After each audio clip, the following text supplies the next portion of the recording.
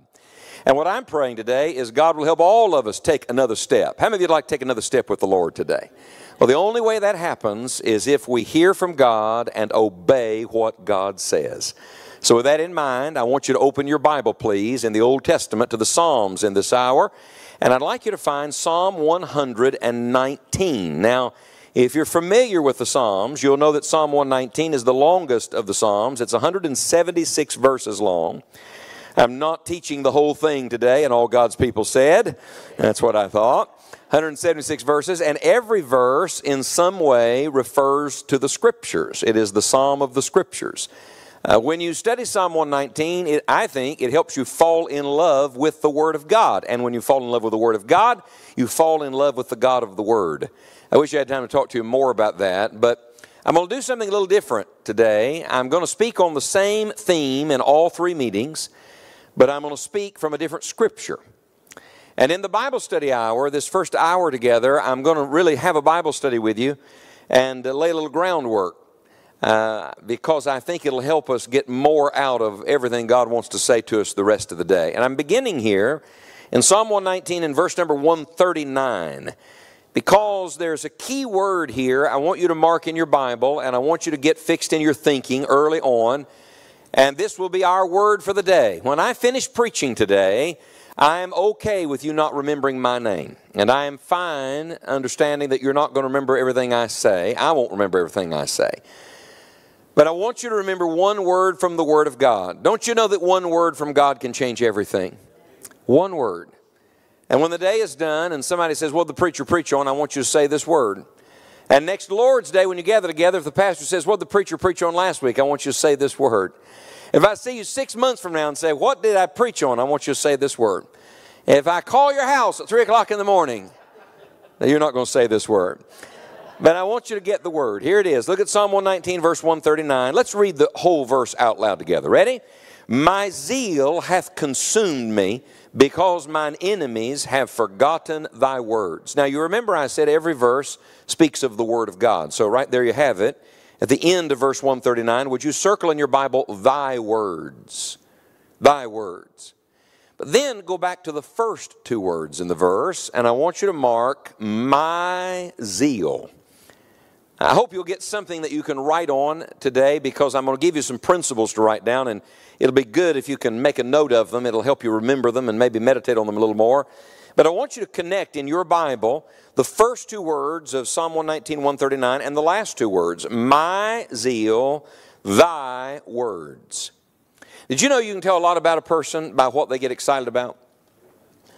If I really wanted to know you, I would want to know what makes you glad, what makes you sad, and what makes you mad. Because if you can figure out what people get stirred up over, it reveals what really is precious to them. For example, you go to a ball game, people lose their minds. How many of you ever noticed people lose their minds at a ball game? All right, confession's good for the soul. How many of you ever lost your mind at a ball game? Sure. Or standing in your living room, jumping up and down, screaming at the television like that makes any difference, you know. We get stirred up about things, and I'm not suggesting all that is wrong. We're made with emotion. Emotion has to be sanctified. You can't trust emotion. Did you know that? If you let emotion run your life, it'll ruin your life. And some people live their whole Christian experience riding this emotional roller coaster, up and down and in and out and on and off and hot and cold, and that's not what I'm talking about. I'm not here today to try to stir you up emotionally. I'm not discussing some kind of shallow sentimentality in our faith. That is not at all what I'm talking about. In fact, G. Campbell Morgan, one of the great Bible teachers of a bygone era, said, painted fire never burns. I like that, don't you? So we're not after painted fire. No, we want the fire of the Holy Spirit of God. Look, when real fire comes through, it burns. When real fire comes through, it heats, right? When real fire comes through, it lights. We need the fire of God in our souls. And that is what the word zeal means. It is literally a word for heat. It is like boiling over, something so hot you can barely touch it. In fact, the verse really reveals that. Look at verse 139 again. It says, my zeal hath, what's it say, please? Consumed me. Could I ask you a personal question? What are you consumed with? Are you consumed with anything? Someone asked me not long ago, in travel and in and out of so many churches, what's one of the things you see that is of particular concern to you? And I guess they wanted me to talk about, music trends or something like that because of the context of the conversation. And I said to them, apathy. Apathy. Something's happened to the Lord's people. We've lost our hunger and thirst after righteousness. We've lost our panting after God like the deer pants after the water brooks. We've lost our prayer of Paul, oh, that I may know thee. We've lost it. We've lost our passion of Moses. Show me now thy way that I may know thee. We've lost something. I want you to go back in your spiritual memory for just a moment. Go back to when you first got saved. How many of you remember when you first got saved? Hope you remember when you got saved. I know this. For me, when I first got saved, I was so excited about it, I want to tell everybody. First person I saw after I got saved today. I wanted them to know it. I wanted them to be excited about it as I was excited about it. I remember the early days of my Christian growth, beginning to study the Bible, learning things from Scripture, how thrilled I was. I remember being excited that I could pray and God would hear and answer my prayers. I remember my burden for other people to get saved and my desire to be with God's people. And I don't know how this happens, but somewhere along the way in our Christian experience, it's almost like we settle in. We become professional in our faith. And we know all the answers to the Bible questions, and we know where to find Ezekiel now in our Bible, and we know how to follow along in a hymn book, and we know all the proper etiquette in church. We've learned the Christian culture, but we've lost something of our zeal for the Lord. And here's what I'm praying for this Lord's Day. I'm praying today that God will light the fire again. That God will do something to stoke the embers that are burning low and throw some Holy Ghost kindling wood from the Word on the fire and cause us to be consumed again with the zeal of the Lord. We usually use this expression, our zeal for the Lord. But I'm going to show you in just a moment in the Bible that the operative expression is not our zeal for the Lord, it's the zeal of the Lord. Watch this. It is the heart of God capturing your heart. Can I tell you what I've discovered? When God's heart gets your heart, and your heart gets God's heart, nobody has to stand up here and prime you and pump you and pressure you to do the right thing, because there's something on the inside that makes you want all that God has for you. And this is awful, Pastor, but there are people that come to church every Sunday, almost like deflated balloons, trying to get enough air in their balloon again to make it another week. And we drag in like, I hope the preacher's got something good for me today. Let me just tell you something. God has something good for you every day. Somewhere we've got to learn how to connect. Look at the verse again. My zeal. Make it personal. Psalm 119, 139. It's got to be personal if it's going to be real in your life. My zeal to thy words. And I love that word because. Look, God is the great cause. You want a motivator? Find your motivation in the Lord. So across the top of your paper, would you write this little question? What am I zealous about? Just write that question down. What am I zealous about? If you were really honest and I said, stand and tell us what you're zealous about, what would you say? If I really wanted to know, if I really wanted to know, I wouldn't ask you. I'd ask your husband or wife because they would tell us. I'd ask your children because we all know children tell the truth, right? At least about other people. What are you zealous about? God knows. With that in mind, I'm going to walk you through a number of scriptures, and some we'll turn to, and some I'll give you references. You can write them down. But let's learn some principles, I hope, that lay a little framework for everything we're going to study today. Go back in your Bible to 2 Kings chapter 19 with me just a moment. Let's start here, because there's a great phrase found in 2 Kings chapter number 19 that I think will help us as we begin to think about the zeal of the Lord. Now, 2 Kings chapter number 19, we're jumping right in the middle of it. The prophet comes and has a word for the Lord's people. And look at verse number 31. For out of Jerusalem shall go forth a remnant, And they that escape out of Mount Zion, and here's the phrase. Would you read the last phrase of 2 Kings 19:31 out loud with me? Ready? The zeal of the Lord of hosts shall do this. I love that. In other words, the Lord's going to make it happen. Did you know God can make more happen than you can in 1,000 lifetimes? Look, God can do more in a moment than we could in 100 meetings. What does that? Would you mark it in your Bible? It is the zeal of the Lord of hosts. The emphasis here, not on the host, but on his heart. Sometimes we get to thinking about the angels. Forget the angels just a minute. The angels will be the first to tell you, look to Jesus. Look, the heart of God is this. It's consumed. Holy zeal, righteous zeal, truthful zeal, godly zeal. Isn't that what we need? So here's the first principle. Write this down, would you please? We need to know that zeal is a characteristic of our God.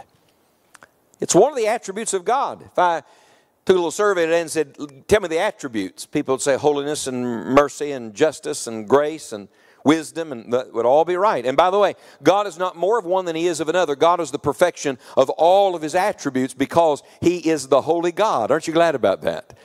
The only attribute that is used more for God than any other in Scripture is holiness. Holy, holy, holy, Lord God Almighty. Holy is the Father, holy is the Son, holy is the Spirit. And I've been meditating on that. Why is holiness used more as a descriptor for God than any of the other attributes? I think the reason is because God is holy in all of his attributes. So holy is his mercy, holy is his justice, holy is his wisdom, and might I say, holy is his zeal. You can have a zeal for things that are unholy. Matter of fact, watch the news and you'll see a world full of that. Isn't that right? You don't even have to turn the news on. Just look around you. You can get excited about, consumed with something that doesn't bring God glory. But all of God's zeal is holy zeal. It is one of the attributes of our God. Now, why would we begin here? Because I think if we can understand that this is something that is characteristic of God, we begin to understand it's something that should be characteristic of God's children. If I'm going to get close to God and his nature is going to become my nature and the Holy Spirit's going to form Christ in me, what does that look like? I'm just going to tell you, you can't be near Jesus and lack zeal. That's impossible. When the day is done, you're going to see that when Christ came, he came full of the zeal of the Lord. And I want to tell you, the closer you get to Jesus, the more zealous you're going to become. Let them call you radical. Let them call you a bunch of fanatics. Let them say you're crazy. Let them say you don't fit the culture. It's all right. The zeal of the Lord of hosts has consumed your life. I was looking this week at this phrase, the zeal of the Lord of hosts. And it's woven all through Scripture, really. This principle. Ezekiel chapter number 5 and verse number 13 tells us that God speaks and acts out of his zeal. So his words and his works come out of a zealous heart. His words are on fire and his works are on fire. He's consumed with it.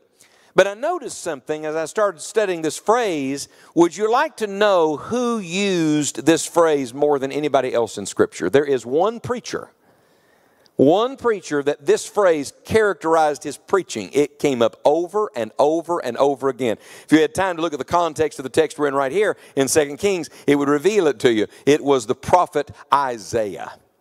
Matter of fact, just for fun, let's take a little trip, all right? Go to the book of Isaiah with me for just a moment. Go to Isaiah chapter 9. And let's just mark them in our Bible. You can make a list of them. Look at Isaiah 9. At Christmas time, we love verse 6. Unto us a child is born, unto us a son is given.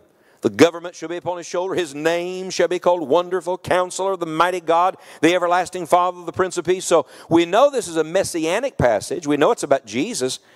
But look at verse number 7. Isaiah 9, verse 7. Of the increase of his government and peace there shall be no end. Upon the throne of David and upon his kingdom, to order it and to establish it with judgment and with justice from henceforth even forever. Read it with me, church. The zeal of the Lord of hosts will perform this. Who's going to get this done? Our zealous God's going to get this done. I love that. By the way, did this prophecy come to fruition? Absolutely. Everything God foretells, he always fulfills. And the son came and the child was born. The zeal of the Lord of hosts got it done. Let me give you another one. You're still in Isaiah, right? Come over to Isaiah 37. Verse number 32. And now it is about the remnant. The first, it was about Messiah coming. Now it's about the remnant. Look at Isaiah 37, verse 32. For out of Jerusalem shall go forth a remnant, and they that escape out of Mount Zion, read it with me, church, the zeal of the Lord of hosts shall do this. By the way, if you're paying attention, you'll see this is an exact quote of what we read in 2 Kings 19:31. So, we find it in the historical books. We find it in the prophetical books. Can I just point something out to you? When God repeats himself, it's always for emphasis. God never repeats himself because he forgot he said something.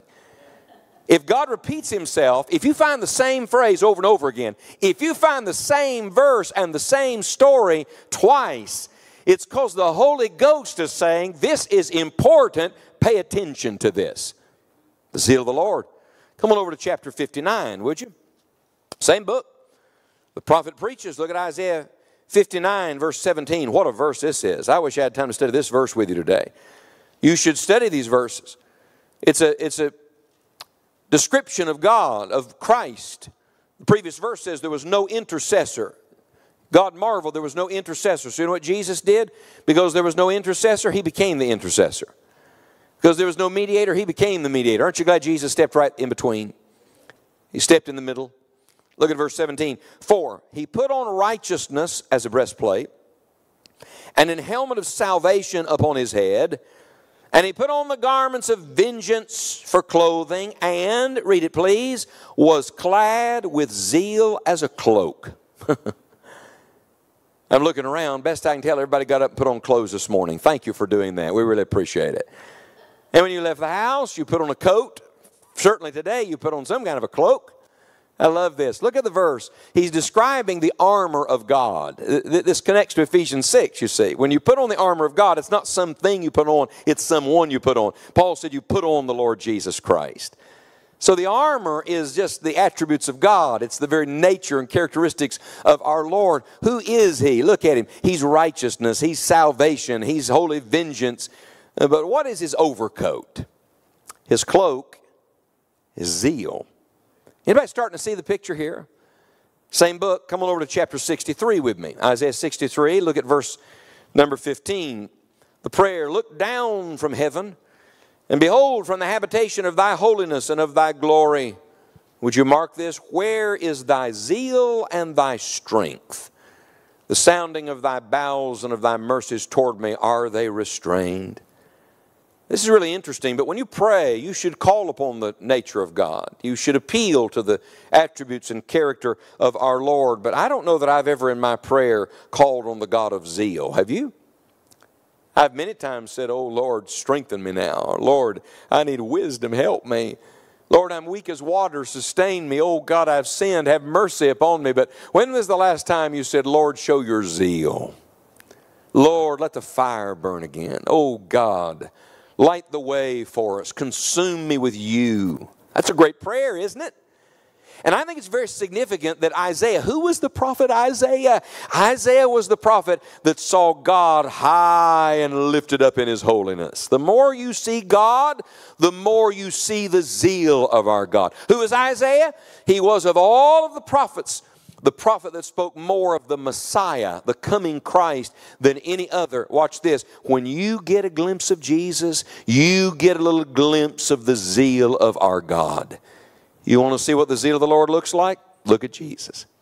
And so we're taking an attribute and we're applying the attribute to our own life. So let me give you a second principle. Would you write this down? Number one is that zeal is characteristic of our God. The second is that zeal has to be concentrated on Christ. It has to be concentrated on Christ. Like every other emotion and every other motive, it can be misplaced. Did you know you can be zealous about something and be zealous about the wrong thing? For example, 2 Samuel chapter 21 verse 2 references King Saul, who in his zeal for Israel said, I'm going to wipe out the Gibeonites. Now there was a problem with that. A vow had been made to the Gibeonites, a promise had been made, and so he was about to do something unethical, immoral, wrong in the eyes of God because he was zealous for the people of God. Did you know that you can do the wrong thing thinking you're doing the right thing?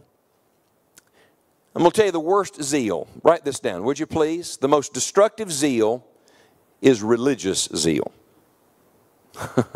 You don't believe me? Let's get a history book and read about Constantine, who tried to use the cross to make people convert to Christianity and killed a bunch of people because he thought he could coerce their conscience. That's wrong. You can't coerce the conscience of a man that God created free will and the ability to choose in. That's impossible. But it's destructive. Look at religious movements around the world today. You look at the Islamic invasion in so many places, and what do? They try to use force as their weapon. That is not the weapon that God has given us. And then let's get right back to where we are. Did you know people can sit in Bible-believing churches and be zealous for church but not for Christ? They can be zealous for things that are related to God, connected to God, about God, but not God Himself. All the peripheral things, but they miss the Lord. I'll prove that to you. I think the Apostle Paul is the classic example of this. We won't turn to all of them, but let me give you the scriptures. Just listen to them carefully. See if you get a common thread here. Acts chapter 22, verse number 3. In his own testimony, he's speaking of his past before his conversion on the road to Damascus. He said, I was zealous toward God. Wait a minute. You mean you were zealous toward God before you got saved? Mm-hmm. You mean you were zealous toward God when you didn't know Jesus? That's right. Now listen to this one. Galatians 1 verse 14. He said, I was more exceedingly zealous of the traditions of my fathers. You can be zealous about traditions, even good traditions, and make that your goal. Oh, dear friends, hear me with your heart just a minute. There's only one who's worthy of being our goal and the objective of our affection and the aim of our adoration, and that is our worthy Savior, the Lord Jesus Christ. God's the goal. If anything in your life, if anything in your family, or if anything in this church is the goal besides Jesus, you have a misplaced zeal. No matter how excited about it you are. And then, how about this one? Philippians 3, verse number 6. In his testimony and description of his old life, he said, concerning zeal, persecuting the church. Let me tell you how zealous Paul was. He was so zealous for what he believed and so convinced it was right and so consumed with his cause that he was willing to kill people and throw them in jail and hold the coats when they stoned the first martyr of the Lord Jesus Christ in the book of Acts. He was pretty zealous, wasn't he? But it wasn't until he came face to face with Jesus and had his own encounter with the risen Christ that he became zealous about the right things. Study the rest of the life and ministry of the Apostle Paul. What was it characterized by? I would say it's characterized by zeal. I mean, look, my friend, you don't have 3 missionary journeys and get stoned, get up out of the rocks and go right on without having some zeal on the inside. Can we agree on that?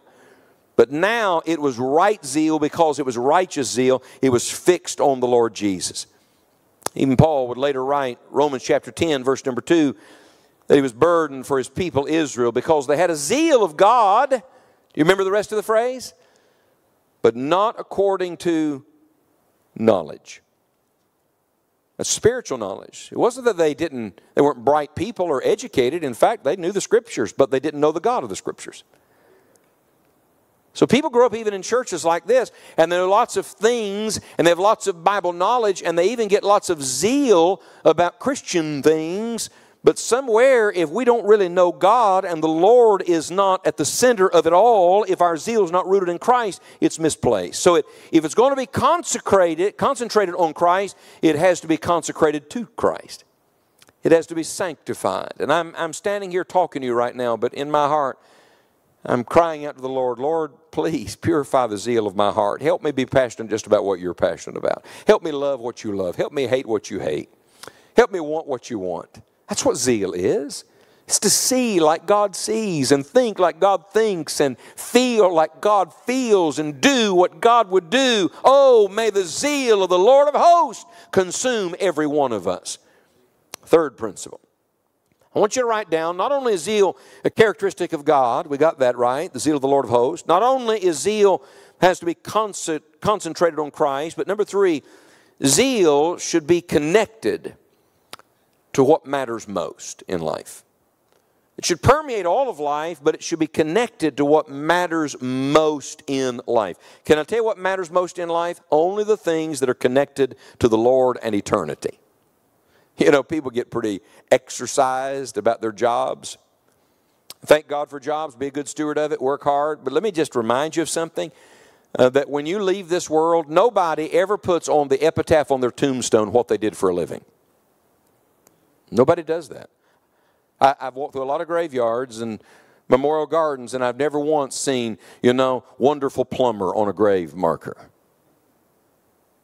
Most successful businessman in town. I've never seen that.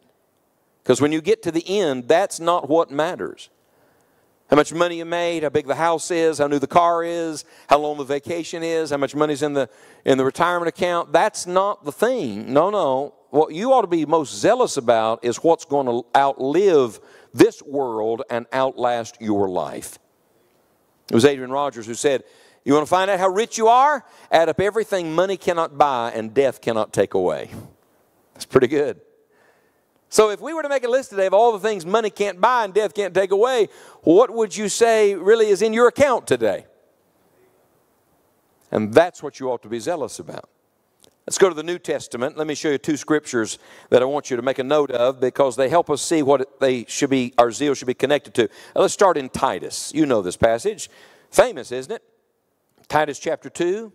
For the grace of God that bringeth salvation hath appeared to all men, teaching us that denying ungodliness and worldly lust, we should live soberly, righteously, godly in this present world, looking for that blessed hope and the glorious appearing of the great God and our Savior, Jesus Christ. And we say, amen, amen, amen, preacher. But look at verse 14, because it doesn't end in verse 13. In fact, if you look at the grammar, there's not a period, there's a semicolon, which means there's more to come, and what follows is connected to what precedes. Look at verse 14. Who gave himself for us. Anybody glad God sent the Lord Jesus and Jesus gave himself for you? Let me tell you why. He gave himself for us that he might redeem us from all iniquity. So that's the negative, right? He dealt with our sin and our death and our hell and our judgment. He's kept that from us and kept us from that, and we all say praise the Lord, but don't miss the positive side, the reverse side. And purify unto himself. Lord purifies. A peculiar people, his own people, owned by God, branded by the Lord, with the mark of mercy upon our lives, distinguished from those who do not know God, a peculiar people. And notice, please, the ultimate characteristic. Would you read it out loud with me, church? Zealous of good works. Would you mark that in your Bible? Zealous of good works. One of the marks that a person really belongs to the Lord is that they become increasingly zealous about the right things. If you're really growing in your faith, and look, just because you're getting older doesn't mean you're growing. Age and stage are not the same. But if you're really growing in your faith, some things are coming to mean less and less to you, and a few things are coming to mean more and more to you. This is the process of sanctification. Notice the passage, purify unto himself. Purify unto himself. This is not just to purify you from the world. This is not just to purify you in the eyes of other people. This is a Godward purification. This is a drawing nearer and nearer to God. Look, you get near the holy fire, it will burn out the dross. It will purge and burn up and consume away things that do not matter. And it will leave only the gold and only the refined things. What is this? This is what happens when a person becomes zealous for the Lord. And then another scripture, go back a few pages to 1 Corinthians chapter 14 with me. We know this passage is a passage that deals with spiritual gifts and charity, all of that. Look at 1 Corinthians 14, verse number 12. Last verse of 1 Corinthians 14. Even so ye, for as much as ye are zealous of spiritual gifts. Let me just pause and ask, are you really zealous to discover how God made you? Are you zealous to discover what the Lord put in you when he saved you? Are you zealous to identify what the Holy Spirit is doing in your life? See, I think when you were born, you were given gifts. But when you were born again, you were given spiritual gifts. And those spiritual gifts were not for you to use, they were for you to be used. May I ask, have you discovered? I think it's sad. Some people live their entire Christian experience and never discover the gifts God put in them by the Holy Spirit. Have you discovered what God has put in you to use in this body of believers? Are you exceedingly zealous to discover that? This is not a reproof. At a glance, you think, uh-oh, he's getting ready to rebuke them. No, keep reading. For as much as you're zealous of spiritual gifts, seek that you may excel to the edifying of the church. He said, yes, more. As zealous as you are, you should be more zealous. As hungry as you are, you should be more hungry. He said, I pray you will discover how God made you, become everything God saved you to become, so that the whole church will be better because of it. I'm going to tell you the churches that are really being blessed. People ask me that a lot. What churches have you been in that are really being blessed? And they think, because they have a lot of people there, they're being blessed. Or they have money in the bank, they're being blessed. I'm going to tell you the churches that are really being blessed, they're the churches that are being a blessing. The churches that are really being blessed, it's not because the pastor preaches good sermons on Sunday. It's because the people in the pew have all plugged in, found their place, doing their part, and they're all just serving Jesus and happy serving the Lord.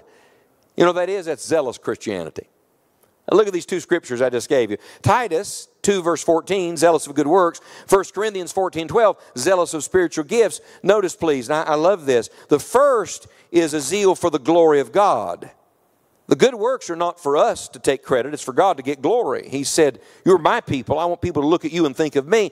So the first is a zeal for the glory of God. The second, 1 Corinthians 14:12, is a zeal for the good of the church. This is really interesting. But zeal should never attract people to us. Zeal should point people to Jesus, and it should minister to everybody else around us. If you get on fire for God, people won't think more of you. They'll think more of Jesus, and everybody around you will be blessed because of it. Would you like that? Then the zeal of the Lord has to get a hold of you, and you have to get a hold of it. One more principle, and we'll stop this little Bible study. Let's review, class. Number one, zeal is a characteristic of God. Number two, it has to be concentrated on Christ. Number three, it should be connected to what matters most in life. And number four, zeal is contagious. Did you know zeal is like the measles? It breaks out on you. You get around it. You get around a really zealous Christian. After a while, it kind of rubs off on you. Would you like to know how to have a soul-winning church? I mean by that, not just a church that sees people walk the aisle and get saved, but a church where people are going out, winning people to Jesus and bringing folks to Christ. Would you like to have a soul-winning church? Then let someone in this church get zealous about souls. Did you know when one person just gets on fire about winning people to Jesus, after a while, it reaches and touches others. This kind of fire spreads, and it's not wildfire. See, the Lord's zeal is never out of control. It's always under control. It's under His control. So we're not talking about some religious euphoric experience and we got to tingle up our spine and wasn't that great? No. No, we're talking about being under such the control of the Holy Spirit of God that now it's starting to minister to other people. Let me give you an Old Testament example and a New Testament example, all right? The Old Testament example is Jehu, 2 Kings chapter 10 and verse number 16. Yesterday I was driving too fast at one point, and we were in traffic, and my wife reminded me of it. I'm glad to have the preacher traveling with me this week. And I quoted this verse to her. Isn't it funny how we can quote Scripture out of context, make ourselves feel better? But look at 2 Kings chapter 10, because in 2 Kings chapter 10 and verse number 16, Jehu is on a mission. What is it? Drive out sin. Deal with the offenders. And he says to the king, verse 16, he said, come with me. He says here to this man, come with me and see my zeal for the Lord. So they made him ride in his chariot. Everybody remember Jehu who drove his chariot furiously? How many of you think you're married to Jehu? Anybody? Yes. This is true. This is true. I was in Orlando the other day preaching a few weeks ago on a Sunday. And it was wonderful, but I had to leave right after the morning meeting to fly to Ohio. And the pastor said to me, they were having a big thing on the grounds. He said, I'm having one of our assistant pastors take you to the airport. I said, no problem, great. He said, he'll get you there fast. And I said, okay, good, because I had a tight connection. And we got in the car. The man was 80-some years of age. It's true. His wife's sitting in the back seat. He's in the front seat. And he drove as fast as any person who's ever taken me to an airport anywhere in my life. At one point, this is no joke, and he's talking with hands off the wheel. He's, looking at me, driving down the interstate in Orlando, talking. At one point, I looked over, and the speedometer read 99.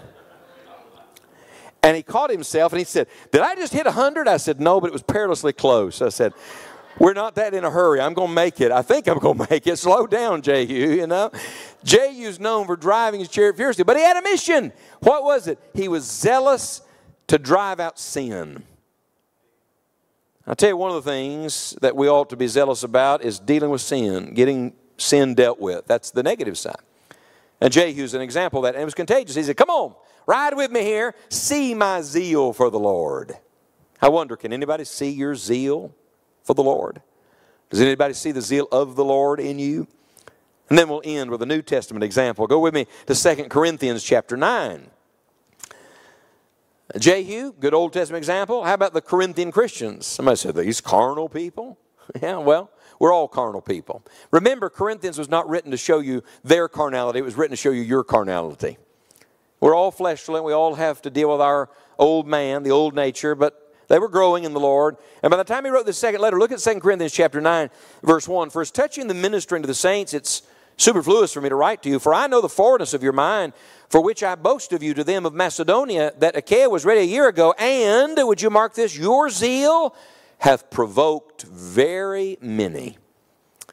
If Jehu was the negative, this is the positive. These people are zealous about giving to the work of God and advancing the gospel. They're worked up about it. They're excited about it. He said, I know the forwardness of your mind. You know what zeal is? It's a forward mind. It's a, let's advance. Let's get on with it for the Lord. Enough of this apathy. I don't want this weak, anemic, laid-back, run-of-the-mill, everyday, ordinary kind of Christianity. I want a New Testament faith and the fullness of the Holy Spirit. I want all that God has for us. That's the zeal of the Lord.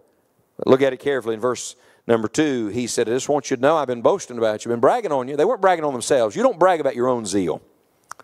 Look, if the fire of the Lord breaks out on you, you won't have to tell anybody. They'll know it. Hey, Moses, when you come off the mount, they'll see the glory of God on you. Hey, you disciples, they'll take knowledge of you. You've been with Jesus. You get close to God and the Lord breaks out on you, it'll be contagious. You won't have to inform everybody. They'll know. But I love this. He said, I just want you to know that your zeal has provoked very many. You know what I'm praying? I'm praying there would be such a revival of zeal in our hearts, in our homes, in this church family, that it could be said of the people gathered here on this Lord's Day that your zeal hath provoked very many.